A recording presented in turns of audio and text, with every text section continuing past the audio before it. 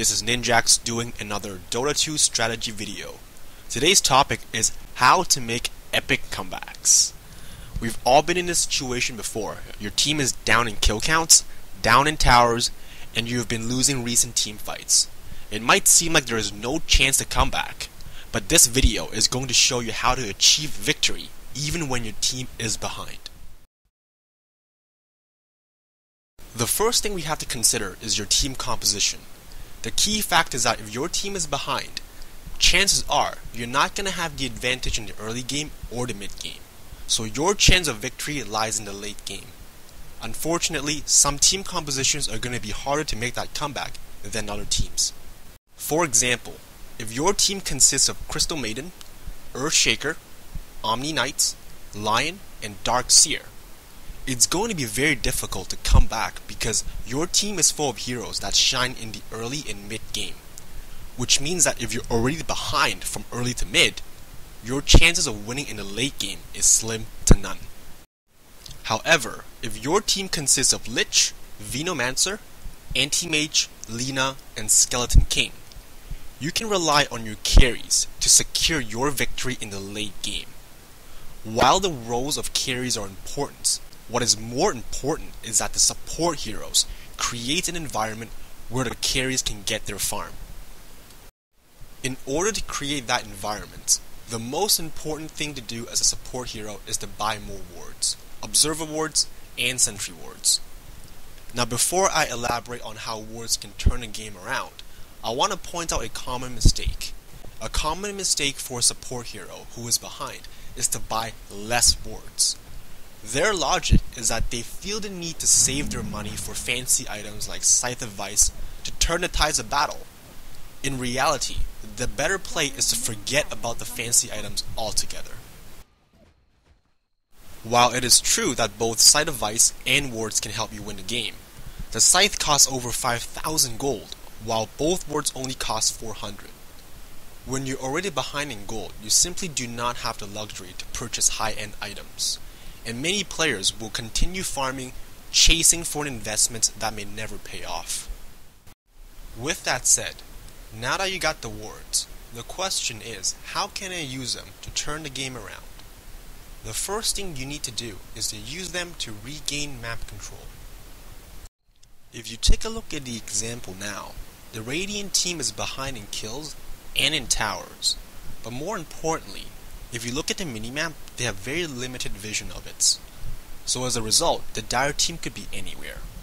The Dire team could be in their jungle farming it, they can even send a guy to their Ancients to farm it, they can even actually go to Roshan, take it, and the Radiants wouldn't even notice. On the other hand, the Radiance is limited to farming and defending a small perimeter around their base. While at first, it might seem like a very safe or cozy play, in reality, this is only the calm before the storm. As you can see, the gold advantage is going to swing further and further towards the Dire's favor. Now in this example, the Radiance isn't hopelessly behind and out of the game. What they can do is they can actually win a couple of team fights, proceed to take all of the Dire's tier 1 and tier 2 towers, and they can still swing the gold advantage back in their favor. Going back to wards again. Once your support heroes have warded key spots on the map and regained map vision, what's next? Your goal now is to watch for your opponent's mistakes and punish them every chance you get. Remember that your opponents are humans too, and they will make mistakes. A common pattern is that the winning team will make the mistake of being overconfident. So when that happens, that's when you strike back. There are three common mistakes. The first are over-aggressive ganks by your opponents. If a small amount of enemies try to dive towards your side of the map for a gank, immediately set up a counter gank and punish them. This also applies to enemy heroes who are farming your side of the map without proper warding. Dire's middle tower is under attack.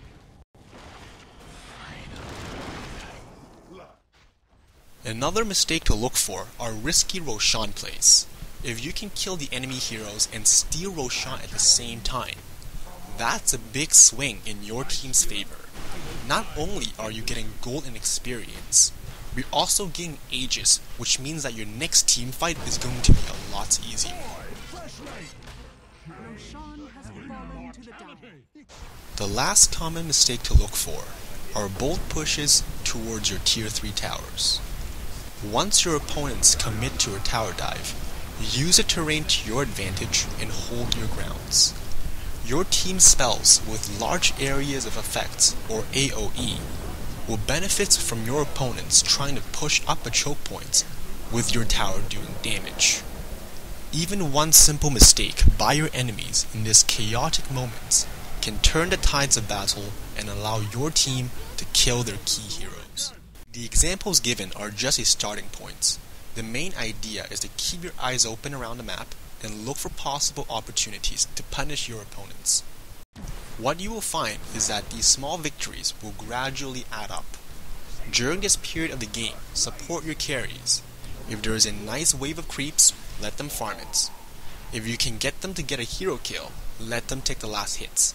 And remember, continue warding and counter warding the entire map so you can spot enemies' mistakes and punish them. Your ultimate goal is to reach a state where your carries have the gears they need to turn the game around in your favor in the late game. Now it might take 50 minutes, it might take 60, 70, or in this case, 80 minutes.